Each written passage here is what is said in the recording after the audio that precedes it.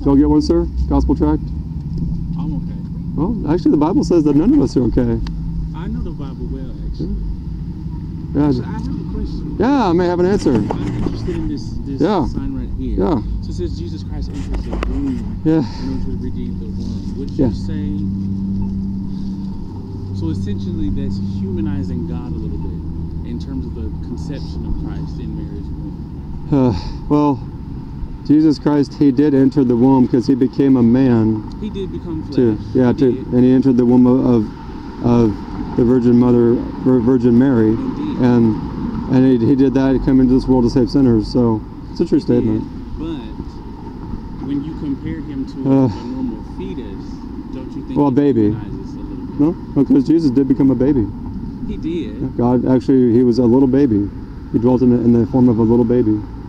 Sure. Yeah, we don't disagree on that. I'm just. Feel free to come over and talk, ma'am. The sign just seems to be humanizing the act of the conception a little bit. It was a miracle, though. Yeah, well, it was a miracle. Yeah. It was a unique miracle. Oh yes, very much so. but it can't be a unique miracle if it is equalized to what we can do. Well, yeah, I see what you're saying. You know what I'm saying? Yeah. Well, like it's too familiar with like what we're used to understanding about like the whole concept, I guess. Yeah. I also have another question for you. Yeah, I may have another answer. In Numbers chapter 5, yeah, it gives us a story about two women who are pregnant, and to decide who is telling the truth about their pregnancy, they're given a water to drink. Yeah, it's water that the priest says to put like dirt in it, in the water, and to drink it, and that make their womb swell up. It's a test of adultery test. But is that not an abortion of the child? No, because nowhere in the passage do you see that she's pregnant or there's a child involved in any way. But that it says specifically in there that if you are lying about your pregnancy, that your abdomen will swell up. The other one's abdomen did not swell up, and she kept her child. Yeah, it's but like something was removed out of the other woman when her abdomen swelled up and shrank back down. She was no longer pregnant. That was the lesson in the story. Well, but in the passage, you see nowhere in there that she's to take drink the water. Nothing special about the water. It's just got dirt in it, right? And that, I mean, in and of itself, it's water with dirt in it, and she drinks it, and yes, it would swell up her abdomen, but there's no indication in there that she's carrying a child, that there's any pregnancy, a child involved. It's and people want to use, I'm not saying you are, I don't know, maybe you are, but people want to use that to say, well, God, commanded someone to murder their baby. It's like, no, it was a test of adultery, and that. But the loss of a child was the outcome. And that's not the only time that someone lost a child in the Bible due to their disobedience. God took the life of David's child after his sin of adultery with Bathsheba, sure. and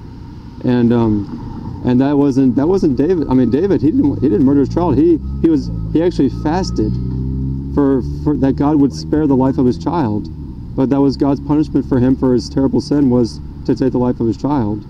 And a lot of people today don't even have that mindset, like, no, I'm going to murder my baby, rather than David's mindset. But no, in that case, that was God's punishment. So in this case, with the adultery test, that's also God's punishment for if she committed adultery, if she was guilty. If she wasn't guilty, nothing would happen to her. So God's not just telling us to murder a baby in the passage at all. So you were saying that to teach her a lesson about adultery. Well, to punish her. So the child in her had to die. Well, that's assumed. Like I said, there's no mention of a child anywhere in the passage. That's assumed. People make an assumption in there that maybe the child would survive even though she dies. Specifically, why can't we assume that she was in fact pregnant? Well, we can assume all we want, but what we're assuming is nowhere to be found in the passage. It's not there. So you would agree that there's an equal chance that she could have been pregnant as much as she could not have been. She may have been, and it's also possible that if she took it and she did die, that her baby wouldn't also die. Her baby may survive. The Lord may protect the life of that baby. The Lord can do that. But people read into that, and I don't know whether you are or not, but I'm saying people read into that. They say God's condoning murder, it's like you don't see it anywhere in the passage. People have to read into it. To further advance, It's an adultery test. It's not a thing where God's saying to murder a baby. So what is the work you're doing right now? The work Yeah. you're doing right now. Like you're doing, man. Thank you. The work you're doing right now. What is the Yeah. What is the goal to further enhance the kingdom? Well, proclaim the gospel. What is Proclaim the gospel to. so? What does the gospel say about abortion? Well, God says you shall not murder, and it's the sixth commandment written on your heart, your conscience, and your conscience, every conscience here. That God says you shall not murder. Everybody knows that. Sure. And that's the law of God in Deuteronomy chapter 5, Exodus chapter 20. But that's from the original 10 Commandments, correct? The 10 Commandments that we have. The 10 Commandments that were before the time of Jesus, right? But it goes back to the book of Exodus or Genesis. So, but Jesus was not around, correct? No, he's always existed. But He's always Jesus existed. Christ was not walking on earth. He had not Not physically, no. When Moses had the commandments, Jesus Christ was not flesh at that point. No, he had not become flesh yet. So the commandments were used as a way to give salvation and to give guidance to the people, along with the letters in Leviticus. They're meant as a tutor. They are the law. Yeah. They are the things to give people salvation, because salvation had not become visible on earth yet. Jesus is salvation. But Leviticus and the letters in Leviticus was the salvation. I mean, that's why we have the things about like what's an abomination, about what we can and cannot eat, what we can and cannot wear, how we have to go about butchering. Yeah, under the old covenant. But everything that it says we cannot do, it also gives us a solution as to what we should do if we commit these acts. Correct? So my thing is, that was salvation. And until Jesus became flesh, all of that stuff was salvation. The moment that Jesus became flesh, he was the way to the kingdom. He was a full He himself says, I am the way, the truth. I've been quoting that today, John 14:6. That's what he said. Yeah. But he says, I give you 2 commandments. Do you remember that passage? Yeah, to love God and to love your neighbor as yourself. And we're not loving our neighbor and ourselves as we murder babies every day. So my question is, how can we as Christians claim to love our neighbors if we don't take the time to sit down with folks who have to make abortion is not an easy thing. It shouldn't be to murder someone. It shouldn't be. The decision to do. Well, someone should want to murder their baby. It's not necessarily murdering a baby. It is. Yeah. There's a lot more nuance to it than that. It's easy to just. God says you shall not murder. Period. Okay, but if you want to go tit for tat on thou shalt not murder, there are times in the Bible where God Himself has murdered. No. Careful. God doesn't murder anybody. Moses and the Egyptians. No, that's not murder. Old Testament God was full of fury. Yeah. And no patience. No. Anybody that stood against His people.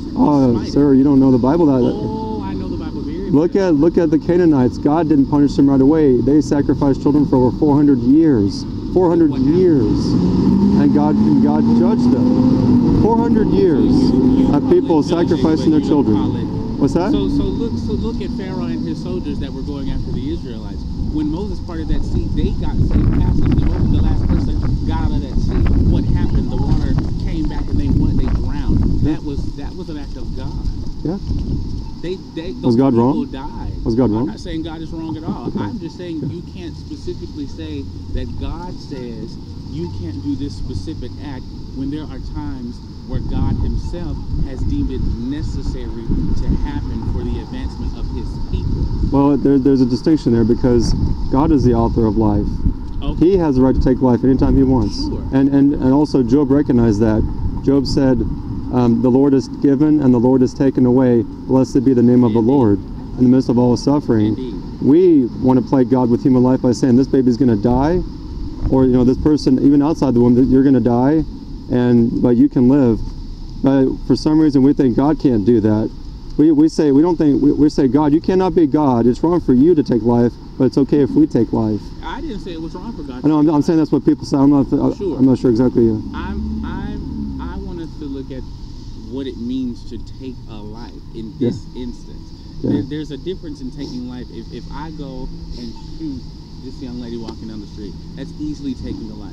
But that murder. version of taking a life is completely different from this medical procedure that oftentimes is done to save lives. No, you don't have to murder a baby to ever save a life, period. Sometimes you do. Sometimes the baby in the womb is poisoning the mother. Sometimes the mother, if the child was born, the mother could die. So sure, you save the life of the child, but the mother who gives sustenance to the child is no longer there. So a life is still being lost. You never have to commit murder to save someone's life ever, period. If you did, hold on, let me answer that. If they're placed in a situation of they're struggling with the idea of, I want to keep my baby that I tried for, I wanted this baby. Their doctor comes and says, ma'am, if you have this baby, you will die. What should they do? The doctor, well, one, doctors can be wrong. They often are wrong. And two, that doctor, if he, many doctors don't fear God, but he should trust God and say, I took an oath, the Hippocratic oath, to do no harm, right? And the Bible says love does no harm to a neighbor, Romans 13. So that doctor should basically say, okay, Lord, you gave me skills as a doctor, and I'm going to use my skills to the best of my ability I have two patients here. To the best of my ability, I'm going to try to preserve both their lives.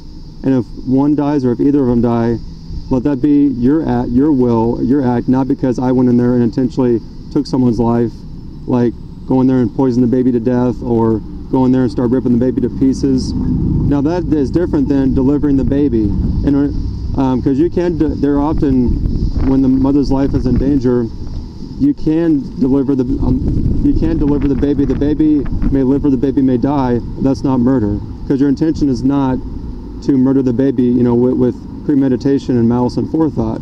It's to deliver the baby to try and save both their lives. The baby may die, the mom may die. I see what you're saying. The very fact that you're saying try, though, means that it's not certain that the life will be saved. No, so it's essentially asking the mother to make the decision to sacrifice her own life rather than her child's life. Or we could just say, Mom, or it's a baby, you're going to sacrifice your life so the mom can live.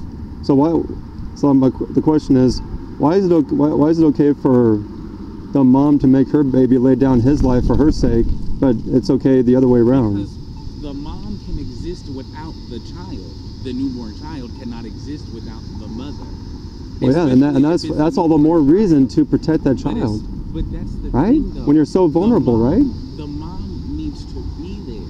Yeah. That child, if that child is in a position, because this is not every pregnancy that makes it dangerous for the mom to have the child. But we're talking about a specific scenario in which a child is in a position that is causing harm, is poisoning the mother's body, that is making her sick. What situation is that? That happens all the time, sir. All the time.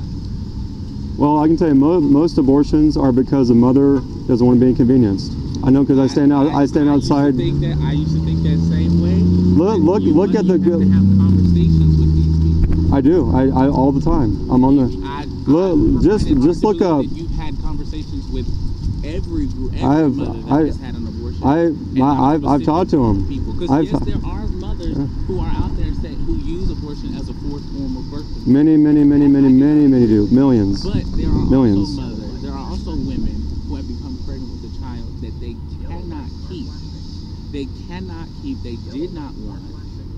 There are instances where people can get pregnant against their will, and it is inhumane to ask. Wait, are you talking about they had sex outside of marriage, or are we talking about? I'm talking. There's all types of instances. Because if they had sex outside of marriage, that you consented, and you should. That you can become pregnant from rape. Mm-hmm. You can become pregnant. There was a story a couple of years ago where a woman was kidnapped off the side of the road, and the man who abducted her forced her to become pregnant with his kids, and she birthed him 12 offspring against her will. There are situations where that's an awful situation. But there are situations. Let's take the rape incident, for example. The psychological trauma alone of being raped is one thing, but to sit there and have to make the decision. Let's say if it was a devout Christian woman, right, who had very specific beliefs on the faith. Yeah. I believe that this woman has every right to say, I know that I will not be able to love this child because of who that child's father is. That is not fair to that child. That is not fair to that child. That is just as bad as aborting that child, bringing a child into this world that you cannot and will not willfully care for. Child's already in the world, sir. From the moment of conception. Once that child exits the body, that is a completely different thing from being in. There are things that the child can only do once it is outside of the body. Well, still a human being from the moment of conception. We cannot walk in the womb. There are things that we have to go through. But does that mean we're not human beings then?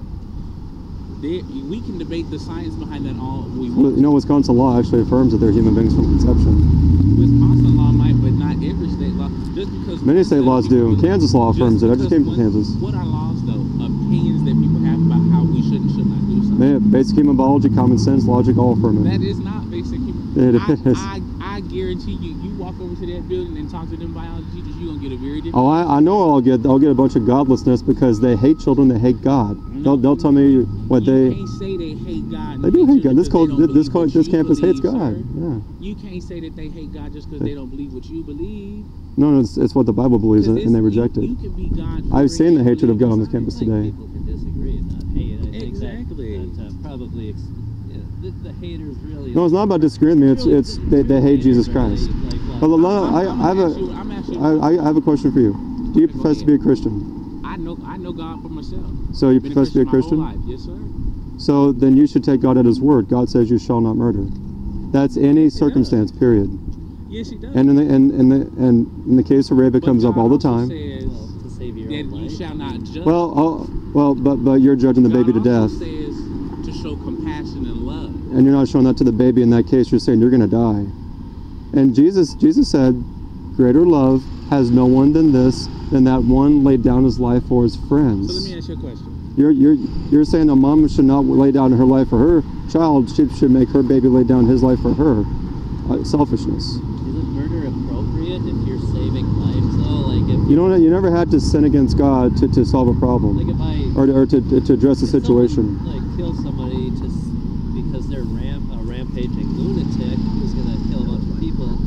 Well, that's not a baby. That's not what a baby's doing. Like I'm gonna universalize what God was saying about murder, and I'm just simply applying it to that scenario. That it goes beyond. I agree with that. I agree with that example. There are situations where sometimes the murder of one person can save the lives of hundreds of people. Actually, it'd be killing. It wouldn't be murder in that case. It's very different. What is the difference between killing and murder? Because you can kill. The commandment says thou shalt not kill. It says you shall not murder. It does not say murder. It says thou shalt not. You shall not murder. kill. Yeah. It's not wrong. You shall not murder. It's not wrong to kill someone to defend others or even to defend yourself.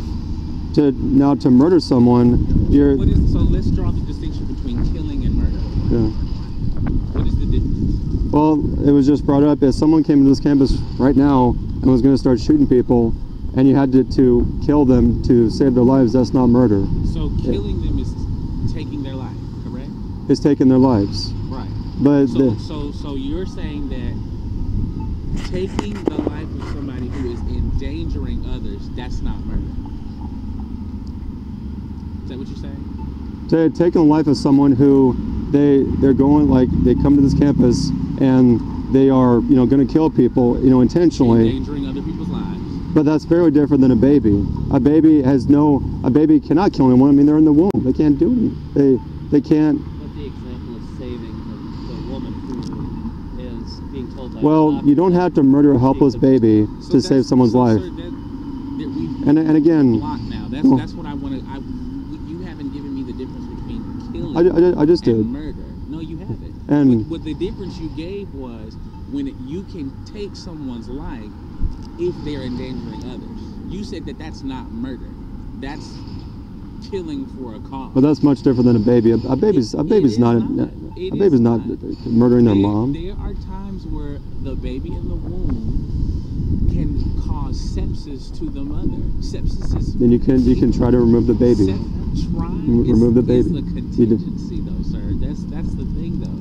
But look, You cannot say, you just simply cannot. It is a fact on this earth that there are mothers who have died because of the babies in their womb. That is true. And again, they had love for their babies. They didn't. The thing, though, you cannot say that a baby in the womb cannot kill its mother. It can. Yes, there are. So that's what we're getting at, is that. But the vast majority of abortions. You said yourself. Yeah. That there are instances where it is okay, not okay as it's a good thing. Yeah. It is understandable to kill one life, to save the life of other people. And if that's the standard, that is the same instance in this moment, sir. And like I said, I agree with you. Do I think that women should go out and get an abortion just because they're having unprotected sex or they don't feel like the inconvenience of a child? I think that is wrong. That is not fair. Wouldn't that be a nice thing if you could just discourage that? Because that would be. I do all the time. All the time. That is the thing that we need to be. But I'm not going to go with what God says. God says you shall not murder. Abortion is murder. Everybody knows it. But you just said yourself, sir, that it is okay to take that life of that man with that gun, endangering the life kill, of not murder. School. It's not murdering to stop like an active shooter, and it's not good to compare an active shooter or someone's got a bomb with a baby in the womb. I mean that's crazy. So very, very different situation. Very different. I'm still waiting on the distinction. The woman who is endangered with her life with the baby in her womb is comparable to what he's saying with someone else in the general public's danger to a shooter. He's universalizing that standard, that principle, and just applying it to the... No, an innocent, helpless baby who can't even fight back and defend himself and just say, you're going to die. No, it's this nation used to see a virtue once upon a time where mothers or fathers gave their lives, laid down their lives for their children. But today we think it's crazy that I'm not saying you're saying this exactly, but like, how can a mom or dad lay down their life for their baby? Well, what did Jesus say? Jesus says love does not seek its own. What happens to the baby after the mom dies from having the child? What happens to the baby? Because oftentimes, and we haven't talked about this, oftentimes when a mother is in that position where she dies from childbirth, that means that the child inside her had something wrong with it, such as a defect or an infection, that makes it that much harder for that child to survive outside of the mother's womb. So what happens to that child? Because we do not have enough good health care in this country to support that child on its own. Oftentimes, that child will die. We have some of the best health care in the world. No, we do not. Yeah. We have some of the best health care in the world for people that can afford the health care. And you have that child. You have health care clinics and hospitals that. Sir, do you know that there are healthcare clinics in Wisconsin that will not take me as a patient because of the state that I am from? Because I'm not a native of Wisconsin? That is not good health care. I could be severely ill, but cannot get treated because I'm not from here. That's not good health care, sir. And that's even worse for babies out of the womb. Babies have no money, have no insurance. Who's going to care for that child? Christians. Christians, like that's the reason why I go out to the streets. Why do we have so many children in adoption agencies right now, looking for homes? Where are these Christians at that are supposed to be helping these children? Well, we do, but we. Homes to these parents? What's that? Why is it so difficult? Why is the process, as an adopted child myself, who was going to be aborted but was born the day before the procedure? Why is it so difficult in this country for anybody, single, in a relationship, married, divorced, why is it so difficult for people to adopt children? Because we live in a very messed up culture. I think that at the very least, if you do not want a child, you should give it up for adoption. But it's too difficult to adopt in this country, sir. So I agree with you. It is difficult. Give women a lot of options. Well, they should never consider an option to murder their baby. That's selfish. And we still have. They should love their baby. Between killing and murder. Well, I did. I mean, you don't have to accept the definition, but I just. You haven't given you haven't given a difference. I gave you the difference. Well, maybe I misunderstood it. Give it to me again. Well, it's like if you have the situation was different, but the act was not different. It's right. It's justified to kill someone if necessary, who is threatening your life or especially threatening other people's lives. But that's not murder. To murder is to take the life of someone unjustly with malice and aforethought, and for no cause. You just want to take their life. The difference between killing and murder is that one is justifiable and the other one is not justifiable. Yeah, it's never. I mean, murder. There's no justification. So who decides whether or not it's justified? Because and I say this not to play the devil's advocate, but I say this to have a conversation. Going back to this example of the man with the gun on the campus. That is somebody's child that receives love and I'm trying to listen. I'm just checking my receive care. Yeah. Who do we say? If that was my child and I found out my child died because he was going on a rampage, I would feel like that's not justified because you just killed my child. Y'all didn't try to subdue him. You didn't try to take the gun from him. You didn't try to tase him, incapacitate him, handcuff him. Notice what I said earlier. So that, what I'm saying is, who decides what is just? As humans, because we have to remember that people putting these laws and restrictions and stuff in place on these issues, it's not God. I'm murdering babies. It's humans making these laws. Yeah. So who among us as humans can decide what's justifiable and not justifiable? Well, that's why we have the Bible, right? But sir, we have thrown the Bible out the window. We've thrown the Bible in the trash can with our children and our common sense in the country. The Bible would say that us killing this shooter is murder. The Bible, where does it say that? That's taking a life. The commandment is thou shalt not kill. You shall not murder. You want to look at a certain version that changed kill to murder. At the end of the day, all that is saying you shall not take a life, period. So that's why I ask again. So would you condemn an active shooter who came here and someone took him out? Would you condemn that person? Would I condemn the person who shot? Absolutely not. No, I wouldn't. But I also would not condemn a mom for making the choice to have an abortion. To murder her baby.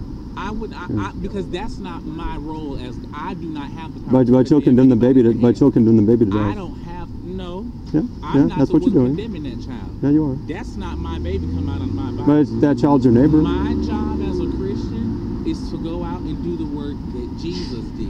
And Jesus would never condone the murder of a baby. And minister and bring souls to Him. I'm not going to sit here and say that because somebody goes and aborts their child that they cannot receive everlasting life with God. Yeah, they can. They can if they repent. But that's not the message that you are sending. The message that oftentimes is received, and why you oftentimes get so much pushback from people, like that lady who screamed at you from inside of her car. The message is so harsh that it sends the message that Christianity is saying, that Christians are saying that if you abort your child, you are going to hell. Well, we don't say it. I don't say that. The message that is received. Well, then they're mishearing the message. Maybe you don't say it, but there are others who say it. Well, it is true if they don't repent. I add that if you don't repent. But you have to allow them the space to do that. Sometimes you don't have it. You have to allow the space for that. Sometimes it's not available. When they're yelling at me from the car. God is unconditional. God always will. I'm saying it's not. You always have time. Where two or three are gathered in my name, there shall I be as well.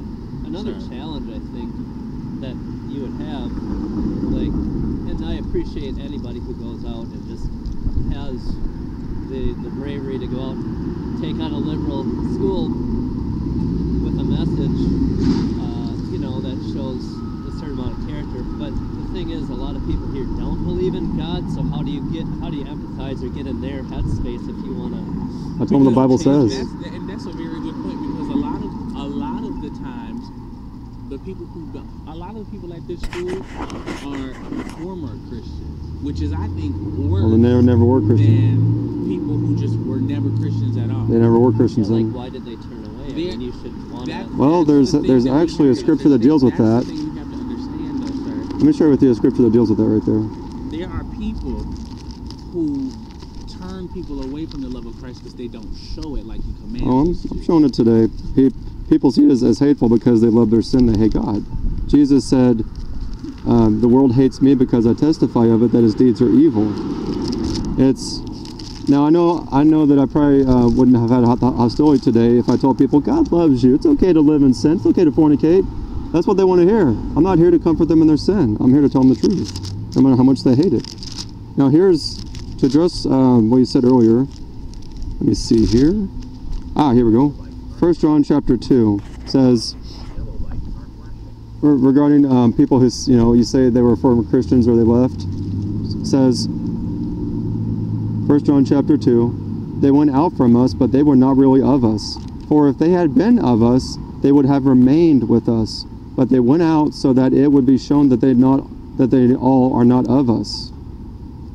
So if they leave, then they show that they never were of. Who said that? That's in 1 John chapter 2. Who said it? Well, Jesus said it. God says it. Who says it specifically? Who is the one speaking it?